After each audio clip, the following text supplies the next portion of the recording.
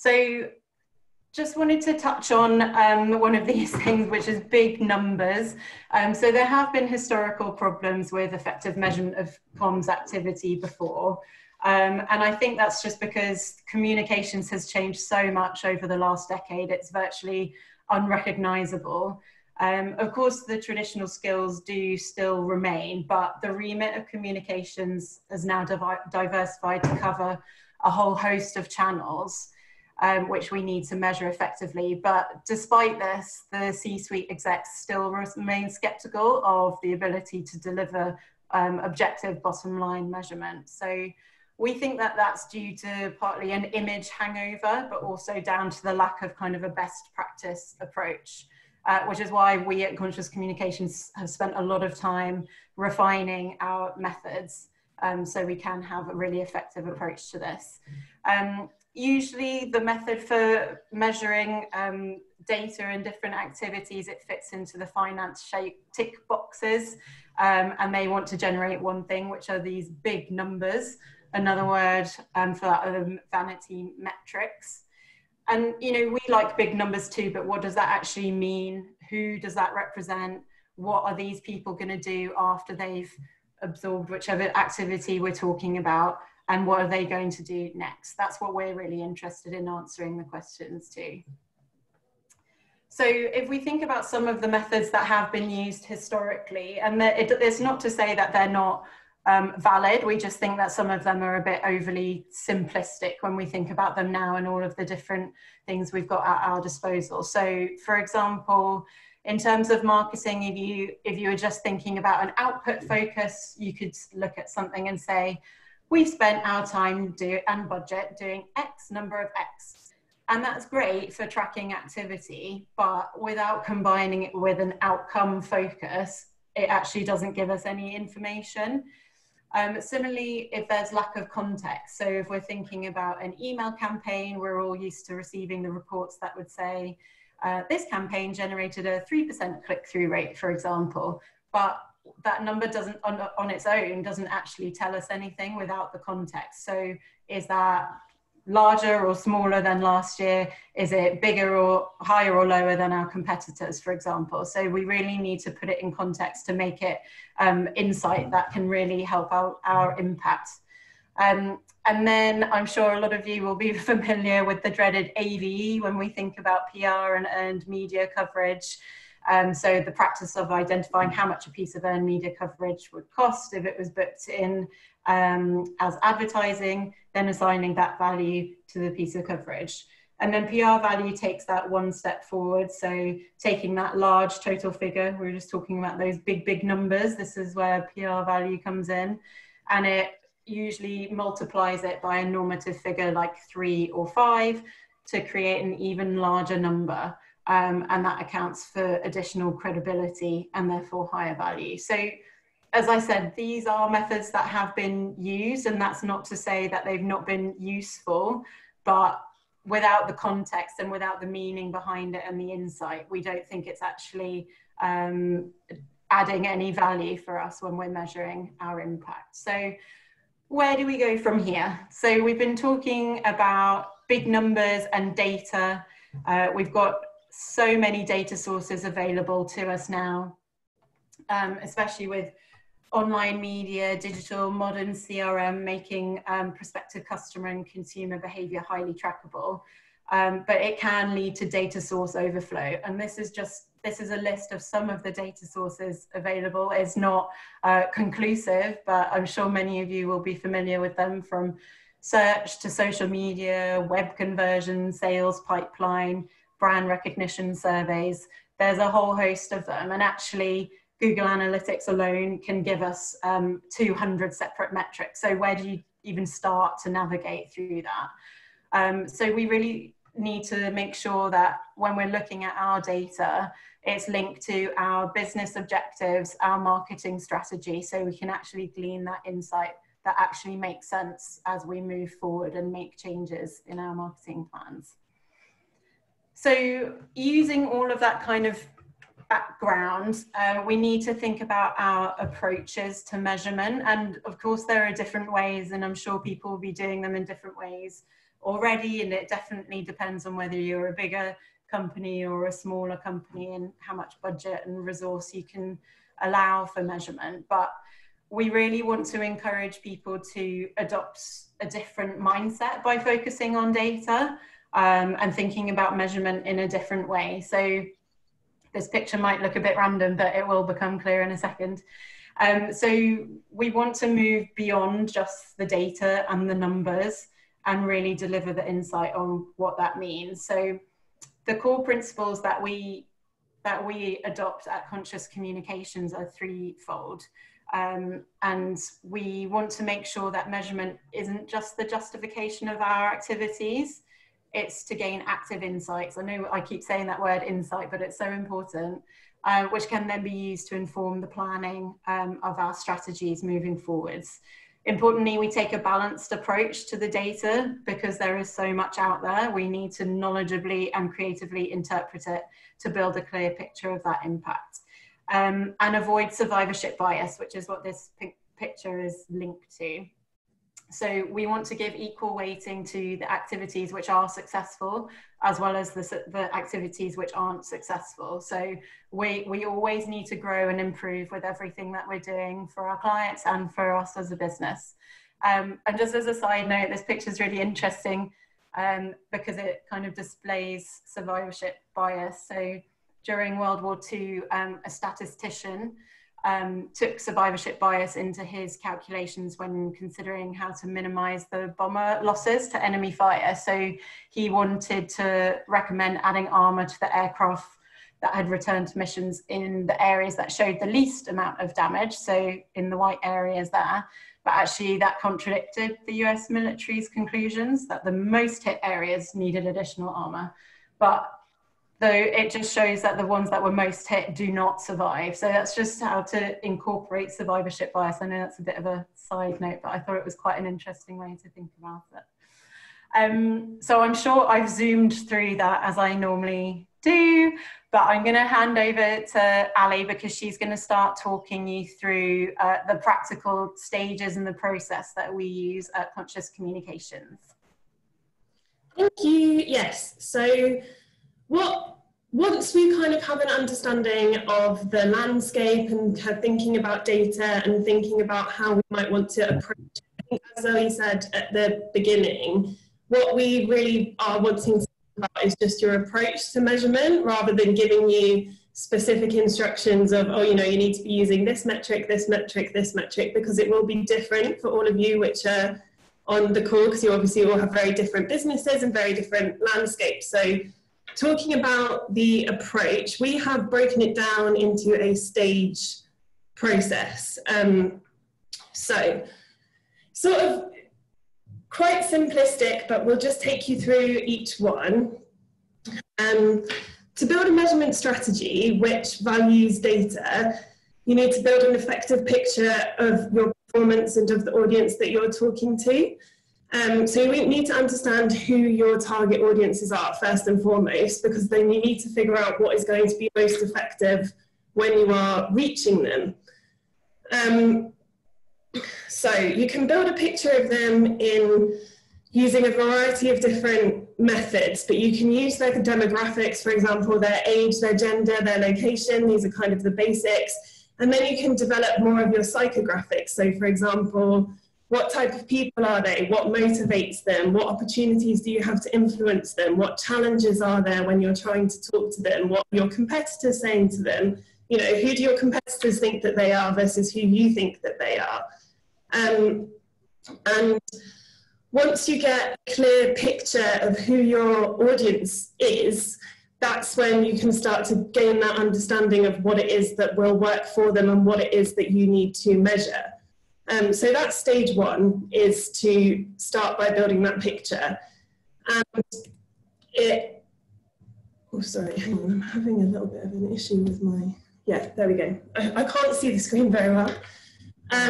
So you have a variety of assets at your disposal to help you create that picture. So first and foremost, you have your own data. You understand who your customer are, you understand what their touch points are, you know where you are interacting with them.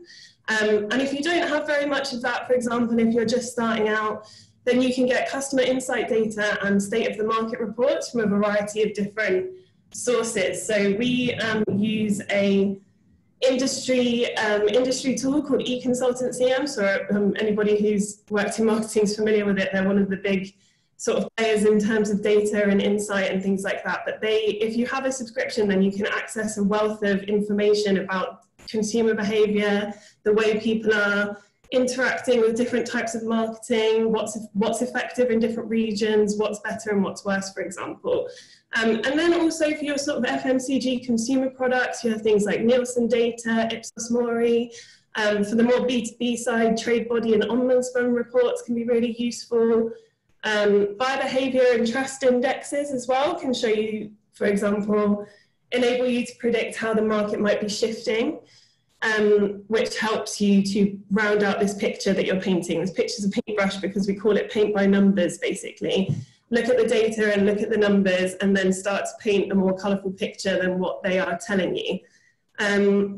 Media coverage as well, obviously, for PR communications, be all and end all. You can look and see what type of coverage you're getting, what your competitors are getting, what sort of titles they're in, where you want to be. Look and see, you know, for example, who your board think are influential versus who your sort of lower stakeholders might think are influential, and map it out like that. Social media listening can be really useful in terms of giving you real-time a real-time snapshot of what people are saying about a different brand or an industry. Obviously, social media usage, I don't know if anybody was in our Conscious Comms webinar the other week, but social media usage at the moment is through the roof. So you never know, you might be able to go on there and see what people are saying about your industry that might give you a slightly different perspective from what you believe at the moment. And then there's also as well old school practice of conducting small scale and large scale focus groups. And you can do this with a variety of partners. We run them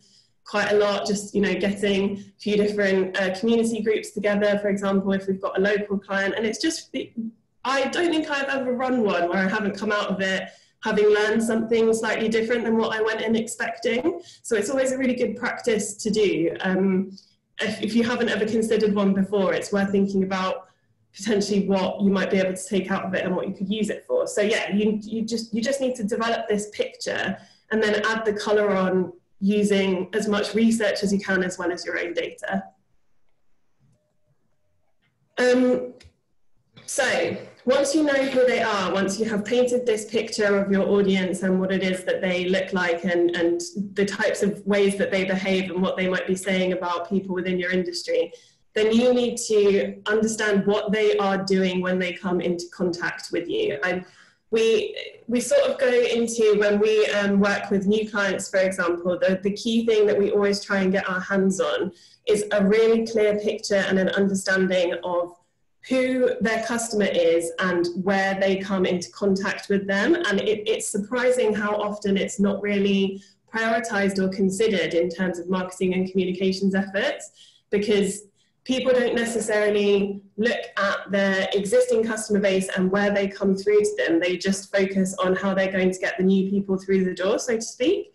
But understanding what brought your existing base into you already is going to be one of the primary drivers for building your strategy for what it is that you think is effective in terms of your communications efforts. So what are the influential factors? What are the motivations, and what are the levers that are bringing people in? What pushes them through to decide to purchase? If you really interrogate that process and identify what your tipping points are, you ask questions like, how much time does your ideal customer spend on your website before making a purchase?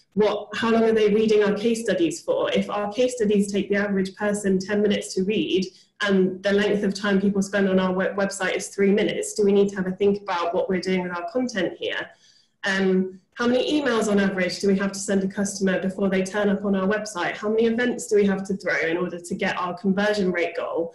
And just looking back really, and really interrogating what has happened to bring you to the place that you are, identifying which parts of it you want to replicate and which parts you want to streamline will be the best thing to start you off on the right foot in terms of effective measurement, because it will give you the map of where it is you want to really know and understand what is happening and measure the effectiveness. And it will also give you an indication of what isn't serving your goals in terms of measurement and what you're wasting time on. Yeah.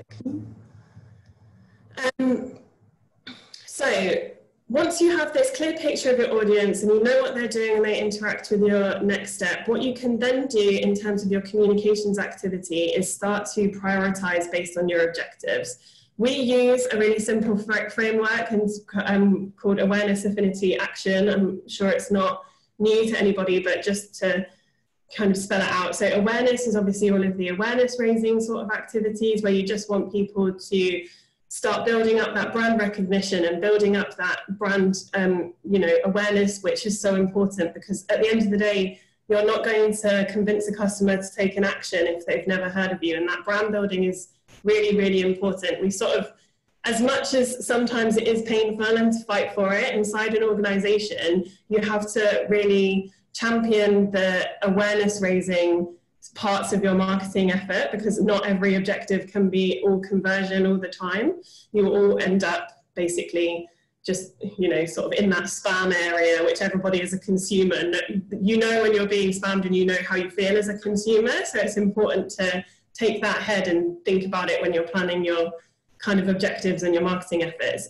Affinity is that crucial understanding phase where you are getting to know your customer and they are getting to know you. They are getting to understand what it is that you stand for, what it is that they can expect from you, how they can rely on you, and what sort of is your brand equity and everything that means. You have that's, I think, the longest phase, if everybody remembers the funnel, the marketing funnel. The understanding section is the longest part before you push somebody over the line. But there's so much you can do in terms of content and measurement for that affinity phase, which tells you what's working and what's not. There's really, you have to go through it in order to get to where you want to be, which is necessarily the action. And then obviously finally action, people actually making the purchase or signing up to the event or downloading the case study or handing over their data, etc., whatever it is that you want people to actually do and convert. And by building a framework, if we go on to the next slide, I appear to have skipped through. Okay, what you can do, we'll go on to the prioritizing. No, it's okay, we'll just leave it with this. The best and most effective thing to do once you have prioritized your action, and then you need to understand where you are, so you need to benchmark. You know who your audience are, you understand how to reach them. You then need to look at what you're doing and how it's performing in comparison to your competitors and also in comparisons to your own self.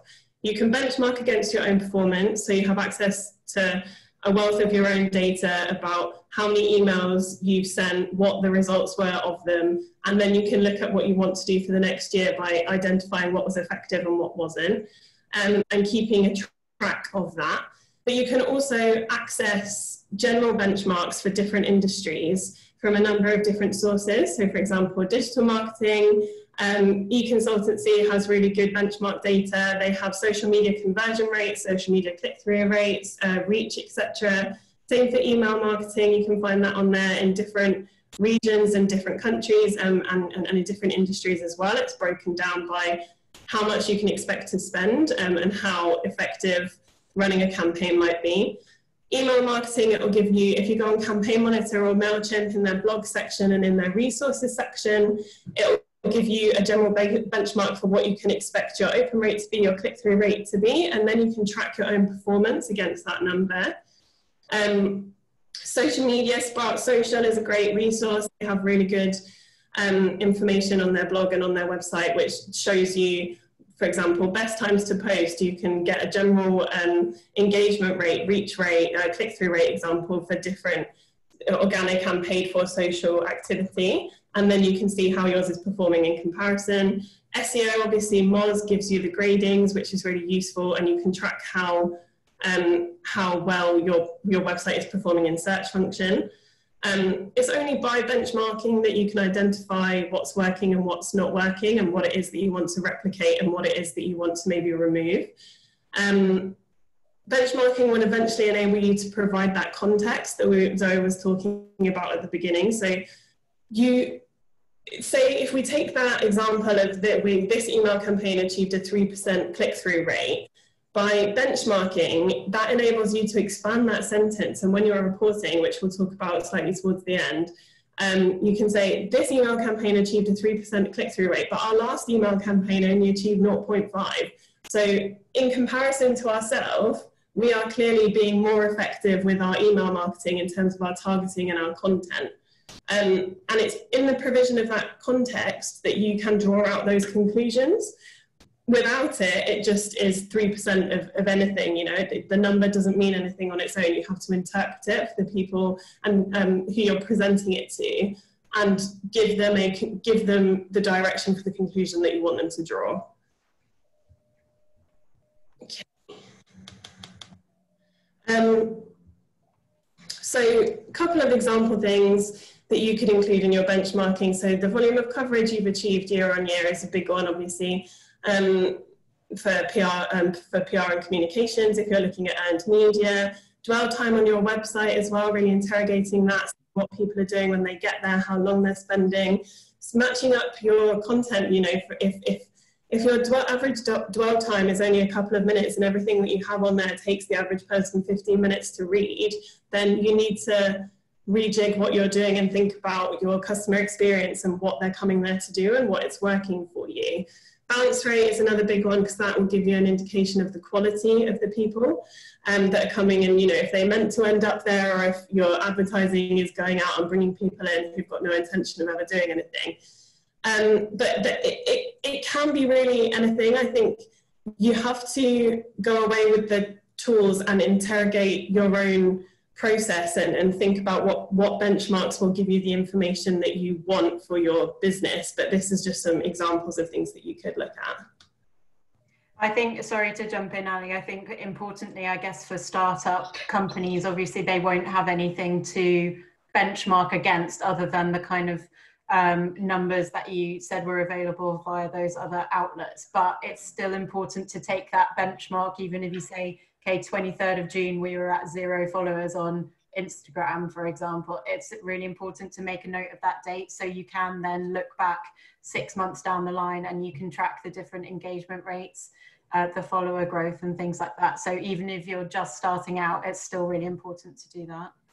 Yeah, definitely. And I think with just slight sideline on social media, I said we weren't necessarily going to give you go away and do the things exactly to measure, but just in case it's helpful for anybody, the main thing with organic social for me, I think, is the follower growth rate. So if you go from 0 to 50 is not a huge number in terms of social media. For example, you might be looking at some of the influencers that are out there, some of the big accounts, and you know they're up there 7 million, 50,000, etc. And that might be where you want to be. But by going and finding out what the average organic growth rate is for a company of your industry on the social media channel that you're on, it will give you a clear picture of whether or not you are actually reaching the people who want to engage with you or not. Because if your growth rate is really low, it means that you're not working with the organic social media algorithm to bring people in who then want to follow and connect with you. You're just sort of putting content out into the universe which isn't landing directly where you want it to. So don't necessarily look at the number, like Zoe said, the big numbers, and focus so much on them. Focus on what they are telling you with the growth rate and different elements of that number and how you've got there and what it is that caused it. That's what's going to give you the information to then take away and inform your strategy. Sorry, sideline. So next stage of the process, if you're thinking about awareness, affinity, action as your kind of framework for developing your communications objectives, then what you can do is match and tag your organization's objectives with your communications objectives. So for example, your board of directors or your senior leadership team to you and say, okay, so our objective for the next quarter is we need to increase revenue by X percentage. If you have gone through the previous stages in the process and you have interrogated what it is that brings your customers in, what it is that causes them to, you know, understand your business and what it is that causes them to make a purchase decision, then you know what the different things are you need to do in order to help reach that objective, which allows you to set your communications objectives. So in order to get to your increased revenue, you know you need to increase awareness by X, and you can do that by doing, you know, this many social media campaigns, this much PR, this many events, etc. And you know, you just have to mirror what the organization wants to achieve and translate it into an actionable communications objective, which you then have the tools to measure, so you can go back and report more effectively on what it is they have asked you to achieve. Essentially, you can demonstrate your role in reaching that objective. So things like, we want to become a world leader or a household name in X industry. You know that in order for them to reach that goal, you know what that looks like in terms of building that customer affinity. If, for example, you are trying to counteract maybe negative perceptions, historical negative perceptions, you're working against a challenging sort of environment, then you can undertake some activities which are also affinity based, but around changing perceptions, breaking taboos, increasing that understanding. If the people at the awareness edge of your funnel might have a slightly negative perception of you, then you know your communications objective. In order to achieve the organizational objective of counteracting that negative perception, you need to do these affinity activities, and by assigning metrics to your affinity activities, you'll be able to go and accurately report back on how that is changing and how that is working. So one way to do that is building in this framework. You then go and tag your activity. So, for example, you know you want to do this amount of awareness raising, and you yourself know what works for you in terms of an awareness raising activity, but these are just some examples.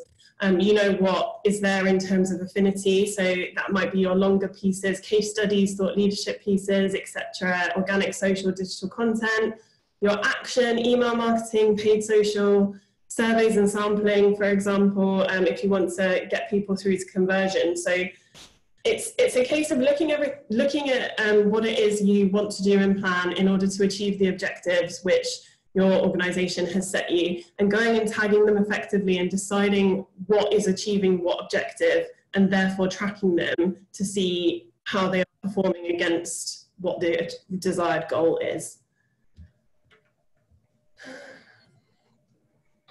So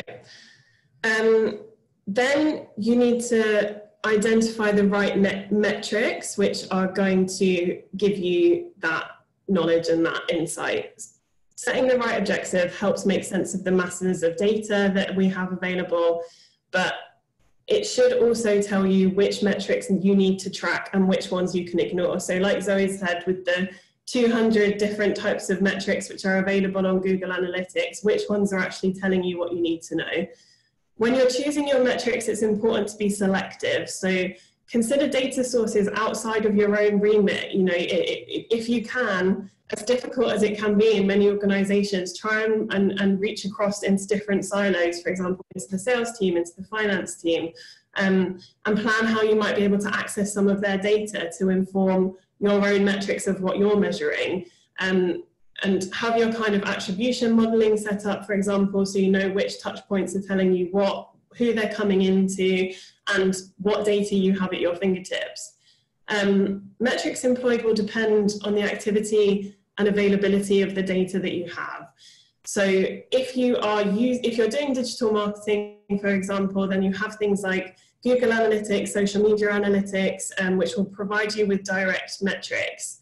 But if you're doing other different sort of slightly, face-to-face, for example, communications activities and media coverage, PR activity, events, you need to develop your own set of metrics, which you can build based on what it is you want to understand, based on your organization objectives and your communications objectives. So tracking it all the way backwards.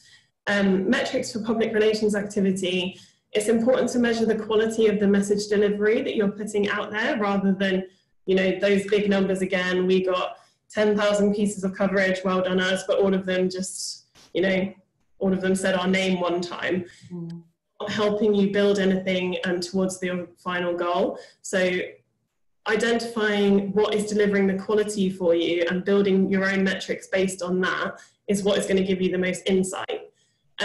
It's important to measure what is useful, not just what is easy. Getting your hands on some big numbers is obviously very easy if you want to, but it's that attitude and that approach of making sure that you are prioritizing and championing the data that's giving you the understanding, and also telling you what isn't working just as well as what is. It's a bit of a seismic shift to try and champion on your own, especially if you have a board, for example, who just wants to see, this is a big number, this is how well we're doing. But there's ways that you can manage it in terms of your reporting, which we'll go through. But just some examples of different metrics. For example, so this is a really basic overview, but you kind of have your communications activity on the side, some digital marketing, etc., some face-to-face, some PR, what the objective was for that activity, and then potential metrics which you can pull together for each of them. Obviously, traffic, bounce rate, click-through rate, etc. But by going through and cherry-picking what it is going to give you the most insight and tell you what it is that you need to know, you will be better served when you come to reporting, which is where I'm going to hand back over to Zoe, who can take you through a bit of that. Yeah. So I think, as Ali said, when it comes to reporting, you kind of need to keep in mind who you're talking to. So whether you're delivering your quarterly report or your annual report to your stakeholders or your board, you obviously know how they respond to different information, but actually the human brain isn't wired to understand vast spreadsheets. So we like to call ourselves data storytellers. So we want to use the data to tell a story and add that context as well, so it's easily understandable. It can link back to the business objectives, like Ali said. It's all tracking through, it all has to track through, otherwise you're going to be questioned about why you're spending X amount of time or X amount of budget doing a specific communications activity when it's actually not delivering any impact, and that's what your measurement might show. So you need to keep in mind who you're talking to, have a key headline, add some context so it's easily understandable, but also make sure that that data is actionable. So as we've said, we look at the activities that are successful as much as those that are unsuccessful. So if we need to make a change to our activities or where we're directing our efforts, that's what we'll do. But, you know, that's what the reader needs to understand. They need to have that data insight, which has informed our decision to change our activities.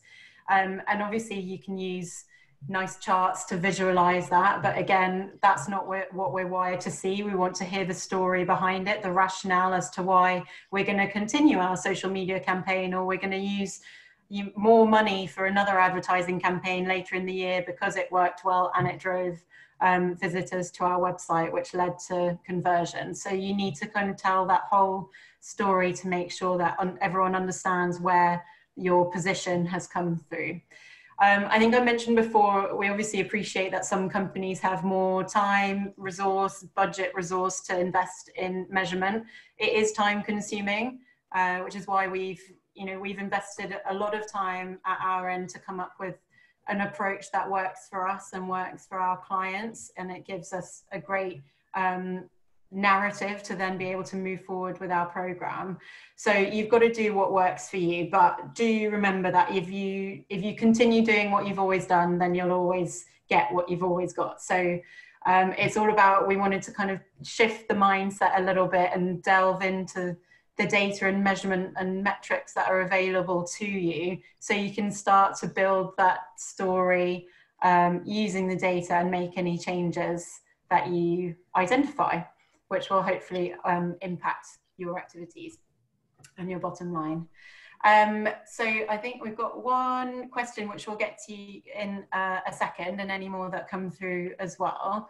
I just wanted to touch on quickly something we like to call CC Insight. And as I said, we've been spending a lot of time thinking about measurement over the last year or so, that we've actually developed our own system to create a measurement tool for us to use, because we found that the different approaches that I mentioned before, like AVE, PR value, outputs, it just doesn't give anything that we can actually use moving forwards for us, for our work, for our clients.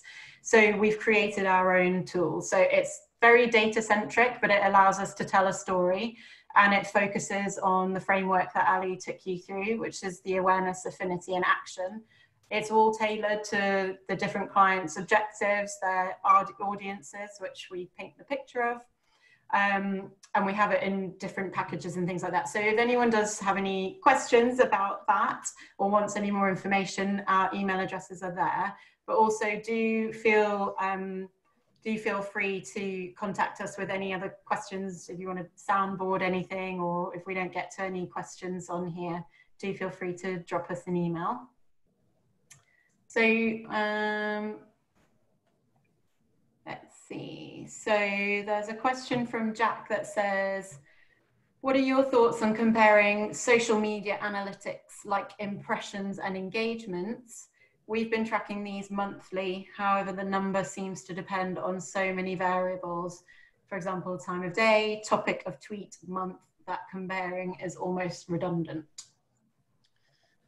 This is interesting. So not to repeat ourselves, but it depends on what it is that you're trying to achieve with your social media. So if you're doing that brand building and you want to grow your audience and you want to just grow your presence on there so that people have greater brand recognition for you, the thing that I think is most important for that, if you're doing organic only social media, is engagement, because an impression is essentially, so if me, a person, sees something that I like and want to interact with, Zoe, who I'm friends with on Facebook, she'll see that I've liked it. Somebody who's friends with Zoe might see that they've seen that I've liked it, and then it will go on to A another, and they will count that A another as an impression, because yes, it has made an impact on that person, but the one that you really want to know about as the business owner is me, the one who engaged with it, the one who thought, yes, that speaks to me on a level that I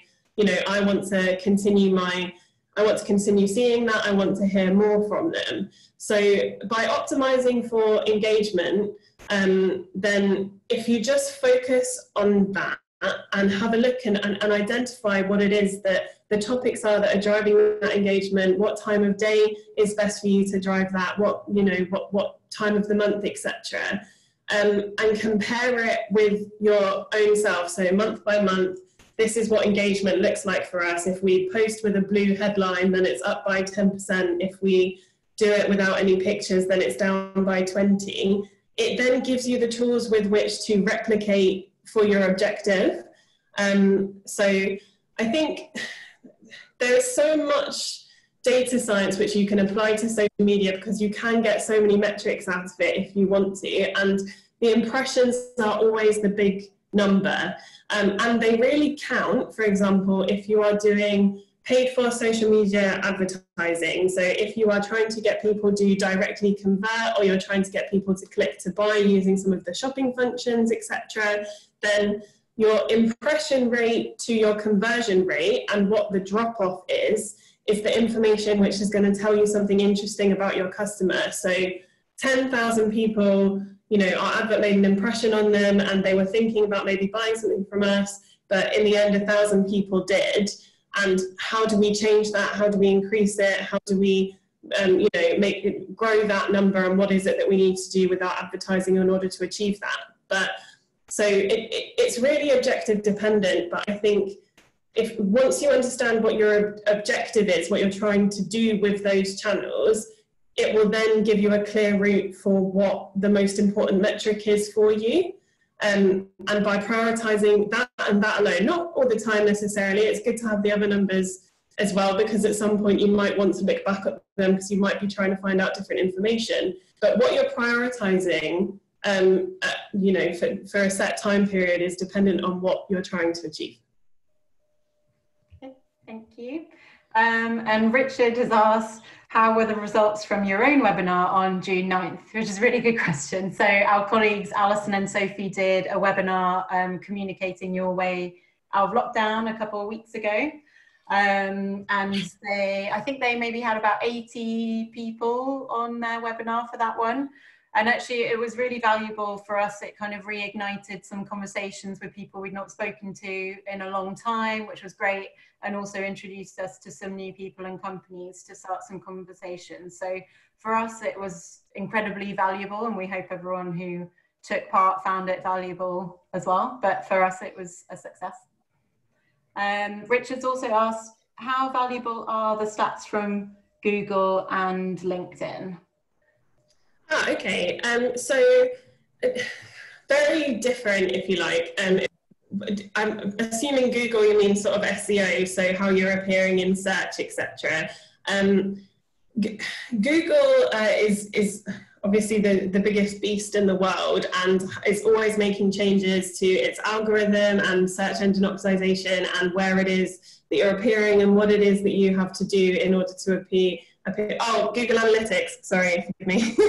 Okay, Google Analytics, this is where you can find out what your website is doing for you. So if you have a customer base and you know how many people are coming onto your website, what they're doing when they get there, how they're engaging with the content, for example, dwell time will tell you how long they're spending reading your stuff, bounce rate will tell you how many people are coming onto your website and just finding nothing which is of interest for them there and therefore disappearing. You can look at the location specifics, for example. So say you're thinking about having a pop-up event or running a satellite event or attending a trade show in a location where you don't normally operate business, you can have a look at your Google Analytics and it will tell you whether or not you have an interested customer base there.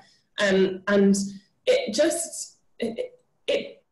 it's valuable because it will help you paint that picture of your audience and help you understand how in its current format your potential customers and your stakeholders are engaging with your website. You can take that to be very analytical for your own self and your own sort of communications activities and what content that you're putting out on your website. Or you can apply it, for example, to your marketing and communications activity. So by looking and interrogating your referral traffic, you can do things like trackable links, Bitly. There's tools which enable you to do that. You can look and see where people are coming in from, what time of day they're coming in. But if you want to maybe have a think about what your content is doing for you, how, you know, whether or not it's representing you in the best way, maybe it's what it's telling your customer what they need to know, then you can look at, you know, how they move around your site, where they spend the most time, what they spend the most time doing. If you have a conversion function on your website, so for example, a payment provider where people can go through payment details in, you should be able to track using the data from the payment provider and comparing it with Google Analytics if there is a journey that your customers usually take before they end up at the payment. And then once you understand that journey, you can look to optimize the content that they come interact with. So for example, if people come onto your homepage, they go and have a look at your products, they go and have a look at your case studies. Most of the most popular case study is the one where you have an example of how your product might work in a certain setting. That's what sends the most people through to convert. Then you know that that's your most engaged customer base and you can focus your marketing efforts accordingly.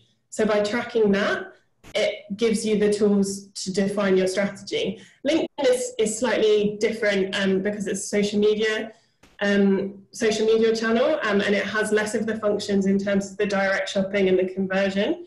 And obviously it's more B2B as well, but it should give you that insight into that brand building side that we were talking about before. So who it is that's connecting with you. LinkedIn is very much a personal platform because you're not allowed to engage obviously as a company. unless you are a person who's the face of the company, for example. But just as a flat company page, you can't go out and do any engagement driving capability. But as a single person, then you can really help with that brand building and that brand equity by driving that engagement. So looking and seeing what it is that people are most likely to engage with and then replicating it is a good thing to track and will help you inform where you might spend your time and effort and potentially your budget in the future. Yeah. I think just to add to that, Ali, with Google Analytics, like we said, there's over 200 metrics that you can potentially look at, but it is really worth investing your time kind of interrogating what it can offer you, because it can all link back. So for example, if you placed or achieved a piece of coverage on some online media and it includes a link back to your website, we would call that a commerciality link, then you'd be able to track that in Google Analytics as well. So you can see, you know, you can see how well your PR efforts are doing, your social media, your organic social media versus your paid social media. There's a whole host of things that you can track. If you're doing a specific ad campaign, you can create specific events on Google Analytics. So it is very clever, but it's quite robust and it does take time to weave your way around it and make it work for you. But I think it's well worth it for sure. So we've got a last question, maybe Sarah, quickly. Are the data privacy regulations causing a detrimental effect on analytics from platforms? Yes, in a word.